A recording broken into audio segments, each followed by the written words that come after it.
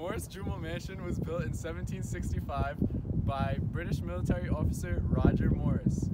It was used as a summer home for him and his family. There is approximately 135 acres of land on this territory. It is also the highest point in Manhattan, as it is sitting upon a hill. With the outbreak of the Revolutionary War, Roger Morris and his family, as they were British loyalists, fled back to England. And in the autumn of 1776, George Washington moved in and began to use the mansion as his own war room. Many battles were planned out in this mansion, such as the Battle of Harlem Heights. The Battle of Harlem Heights was Washington's first victory. Despite the victory, on October 21st, Washington was forced to retreat from the mansion and to go to the White Plains. The British and Hessian Army used the mansion as their headquarters for the remainder of the war. After the war, New York State confiscated the mansion and sold it to cover war debts. In 1810, the mansion was bought by the Jumel family. Eliza and Stephen Jumel moved in. But then in 1832, Mr. Stephen died. After Stephen's death in 1832, Eliza got remarried to Sir Aaron Burr.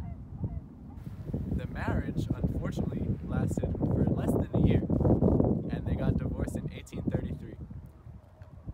Aaron Burr died on the day his divorce papers were filed, in 1836.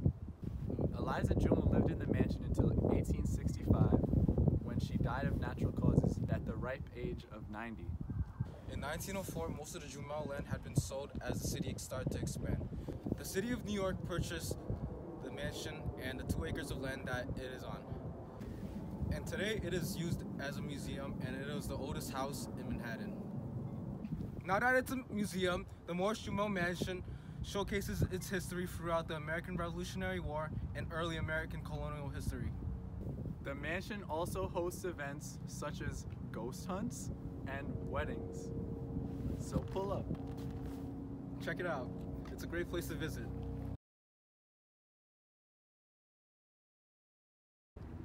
In autumn of 1776, when the Civil War Revolutionary War. Alright, restart that. On October 21st, Washington, despite the victory, Washington was still forced to move to the White Plains and out of the... Bro. Washington was forced to leave. I got this! You had to leave, man. On October 21st, despite their victory, Washington was forced to move to the White Plains and out of the mansion. The British and the Hessian Army...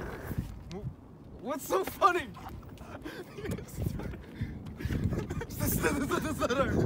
But at it's a museum, the mansion's...